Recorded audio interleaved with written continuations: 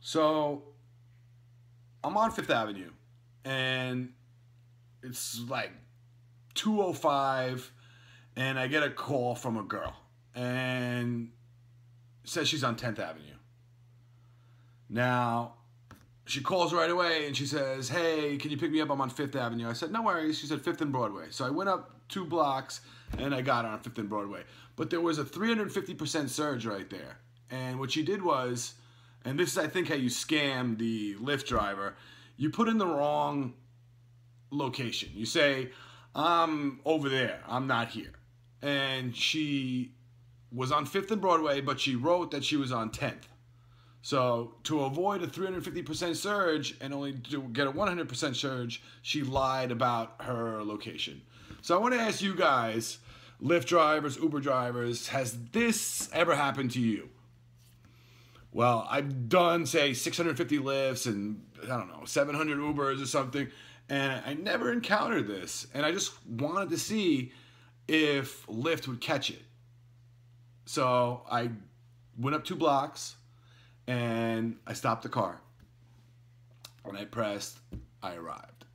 And it kind of popped up that triple option thing, and it said, "You sure that you arrived?" And I was like, "Yes." Turns out, I knew she was scamming, and it was raining out. And when I drove her down the 5 to the naval base, which is where she needed to go, she told me I passed it by a little bit. But I was like, "You never put it in the navigation. I was just driving. You want to get off here?" And she's like, "No, you're scamming me for more money. You're trying to make more money off of me." And I was like, "Wait a minute. You're the one that actually put in the wrong location to avoid a 350% surge." So I called her out on it, and she was really rude. She was also from New York, go figure. And that's what happened. She scammed, and we one-starred each other at the end. And what I did was I emailed Lyft to find out if they're going to change that and they're going to make her pay the higher prime time.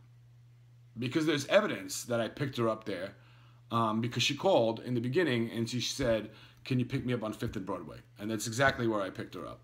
So I just wanted to ask you guys if you've ever encountered somebody who, to avoid a prime time or a surge, slickly put in the wrong location and then called you right away to say, "Hey, I'm over here, I'm not over there." So that's how you scam a Lyft or an Uber. So if you're wondering how to do it, that's how you do it. As far as will Lyft actually go and change the total price of the ride, I don't know. I know Uber will do it. Right away, Uber will go in and they will change that. So you can't scam Uber. But will Lyft actually let the passengers scam the system? That's the question that I wanted to find out. So thanks, guys. Thanks for letting me know. Please comment and let me know if you've had a similar experience or if you've been scammed in any way, because that's the topic here. Have you been scammed? Has the driver been scammed by the rider? Peace, guys. Thank you.